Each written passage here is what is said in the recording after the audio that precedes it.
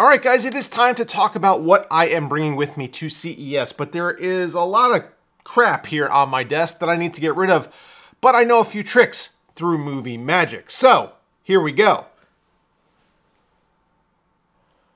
All right, it's all gone. That was awesome. Now it's time to show you guys what I am bringing. So again, through some movie magic, we got to get this stuff out of storage and onto this desk. You guys ready? No, the guy said it was just $1,200 and that's all he would need. It's just the fees. And then I get $2.9 million. No, Mom, no, it's not the guy is the prince. And out of nowhere, it just shows up.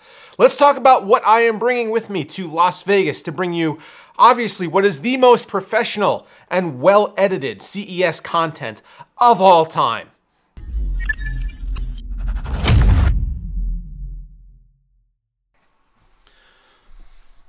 All right, guys, I make this video basically every year. I was looking back on some of my previous CES footage and I kind of realized that all of these what I'm bringing to CES type videos end up being kind of the same.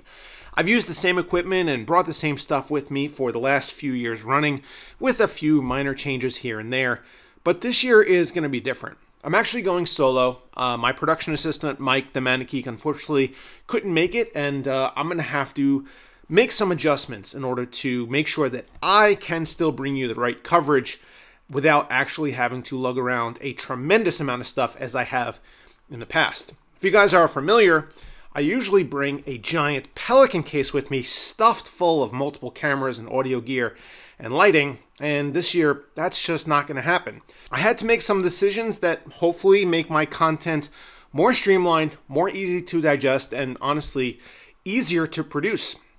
So let's see what I'm bringing. The first decision that I made was that I was going to change what camera I was bringing. Now, this camera is a Sony a7 III, and I use multiple of them in my daily production workflow, and these are the cameras that I usually bring to CES with me.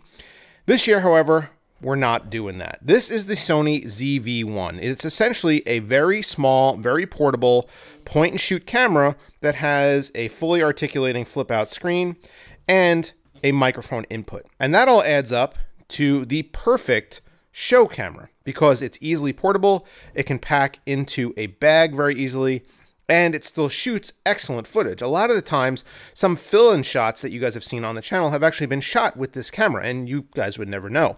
I'm also pairing it with this guy. This is Sony's tripod.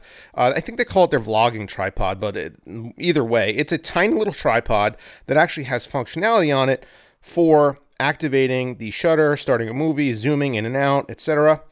And it can be folded and pivoted to either be a tripod. Oh my God. And it can be folded and pivoted to either be a tripod or to be held as a vlogging camera. So if I need to do shots where I am filming myself, I can do that, or I can prop it up on something and talk to the camera. It's also very easy to hold and manipulate, so pointing it at products for good shots in a crowded environment should be pretty easy. Per the suggestion of one Greg Salazar, I actually added this small rig cage here, and the main point of what this cage does is it provides a shoe on the side and it relocates the mount. These Sony cameras, unfortunately, have the mount right in the middle. So if you actually have a tripod mounted to the camera body directly, you can't open the battery and SD card door, which makes exporting footage a pain. But this cage actually relocates it off to the side, making it a lot easier. Now for audio, you'll see this. This is Rode's Wireless Go 2 microphone system.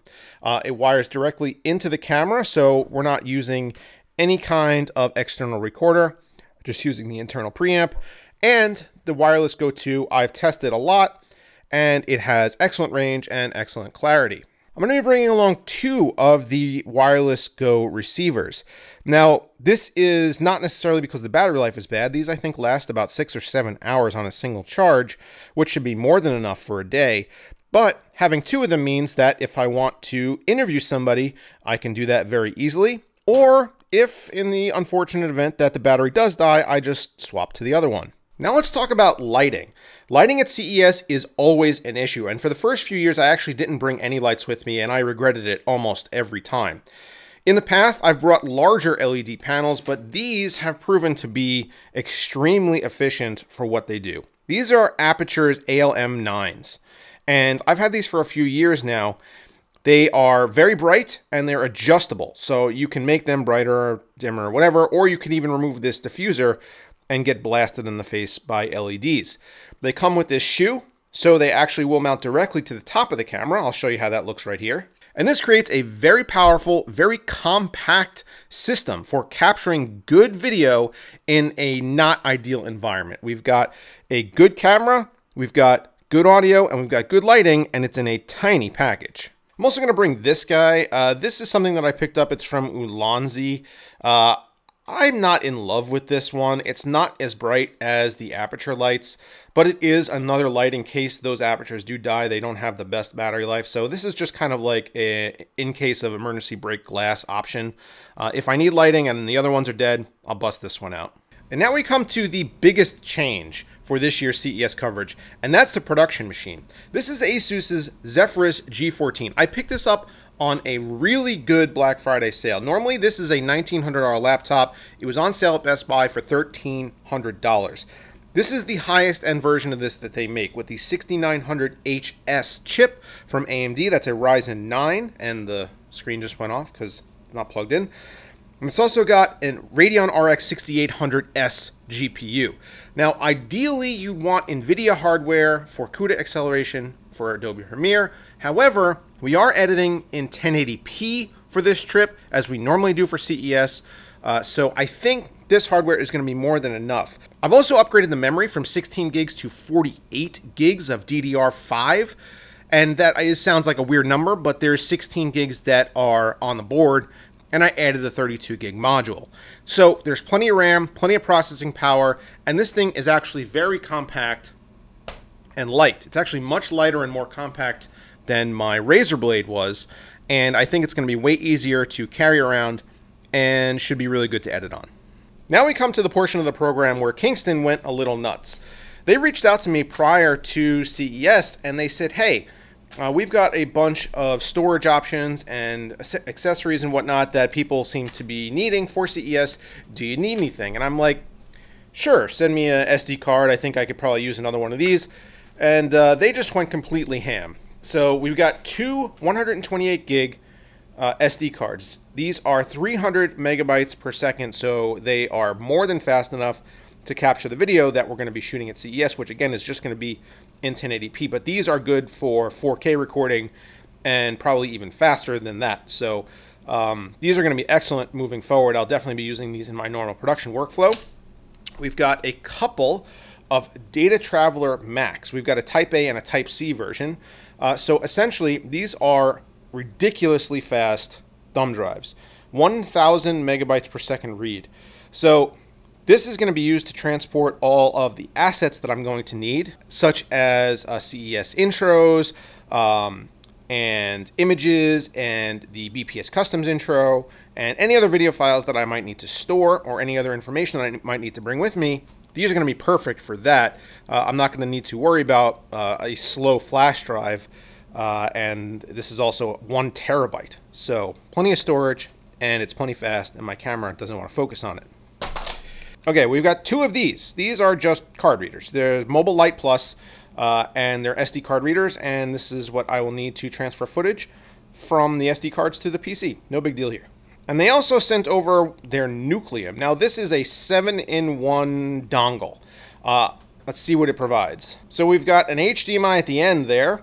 We've got USB-C and USB-A on the left side. And on the right side, we've got another USB-C, another USB-A, and an SD card reader, or a micro or mini SD card reader, one of those.